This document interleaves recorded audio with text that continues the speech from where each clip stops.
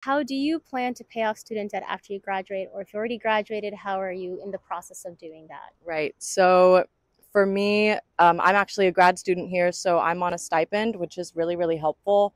That I don't have to worry about student debt for my graduate education.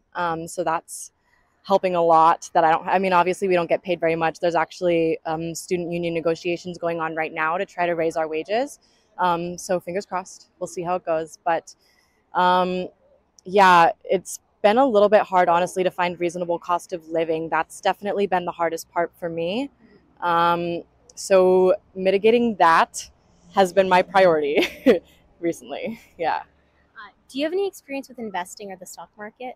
I'm actually trying to get into that right now because I realize that it's a huge resource that I just haven't been taking advantage of. So my friends. um, yeah, it's a huge resource I haven't been taking advantage of. And so I'm trying to learn more about it.